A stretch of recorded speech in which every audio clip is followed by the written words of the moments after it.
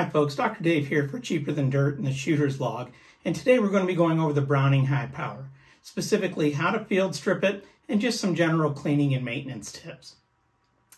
The first thing to do, whether you got one of the brand new Springfield SA35 high powers or an original FN high power, anything throughout the family, the procedure is going to be the same.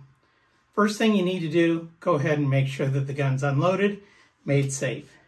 To do that, we're going to remove the empty magazine, or make sure your magazine's empty, cock it back, lock the slide in place, do a tactile check, a visual check to ensure that the gun's unloaded and made safe.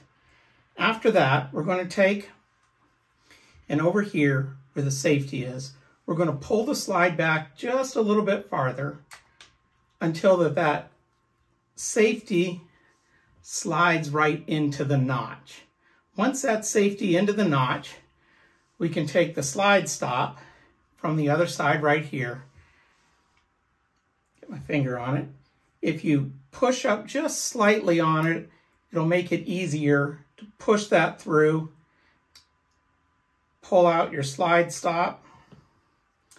From there, we can go ahead, pull it back, release the safety. The slide will come directly off. After that, go ahead and pull the barrel, spring forward, and you went ahead and field stripped your gun. Now there's any one of a variety, types of CLP gun scrubbers that you can go ahead and use it to clean out the carbon off of the barrel, the slide, an old soft toothbrush, a lot of your cleaning kits. Breakthrough is one of my favorites. Will come with a soft nylon brush where you can go ahead and scrub out all of your carbon deposits, clean everything up in through your mag well. This one's already clean, so I'm not going to do any of that. Clean up where your rails, your connectors, everything's at. Go ahead and take one of the included rods, handle, put that together. And then you can use the included bore brushes and swabs to go ahead and clean out the barrel. A little bit of cat hair there. Swab anything through. And then afterward, of course, you've got your jags. Oops, let me get the right one here. The jags or loops that you can use to push a patch through the barrel. Either one that you prefer. Kits usually come with the included cotton patches. You can also take an old t-shirt, cut up a little bit of that. Makes it good for wiping everything down. Cut it into small enough patches, you'll figure out the right size. You can go ahead and push it through and do just about the same thing. You might get a little bit of lint through it. As far as, let's get to the oil. Once you've got everything cleaned, I like to start with a slide. I'm going to take my slide rails right in here. I'm going to put just a drop of oil on each one of these. And then I'm just going to set my slide on end like that. Let that oil run all the way down.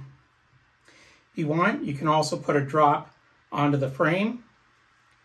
You're going to take your barrel. You're going to want to put a couple of drops on it. Wipe it all the way around your barrel. Into the lugs, just go ahead and put a drop there and there. And here, your wear spots on the bottom. Wipe that around. And anywhere that you see any sort of wear or anything on the gun, don't over lubricate it. Just get it with enough. When we go to reassemble it, the critical parts, of course your barrel is going to fit back into your slide. On the spring, you've got the round edge and you've got the flat edge. We're going to insert that there. The round goes down. The flat edge up. Pop right back in there. I'm going to put our slide back on the frame. We're going to take it back, all the way back until we relock that slide back into the safety, that little notch. At that point, our slide stop should fit right back in, all the way, oops, not quite there, all the way through. Then if we hold this slide stop up just a little bit, when we disengage the safety, you should hear that click. It means that everything's locked into place. At that point, we can go ahead and hit the slide stop, drop the slide. This is an original one, so it does have a mag safety. Of course, our magazine's empty, our gun's empty. We can go ahead and do that safely, decock the gun, and that's it. That's everything you need to know how to field strip, basic lubrication and cleaning on the Browning High Power.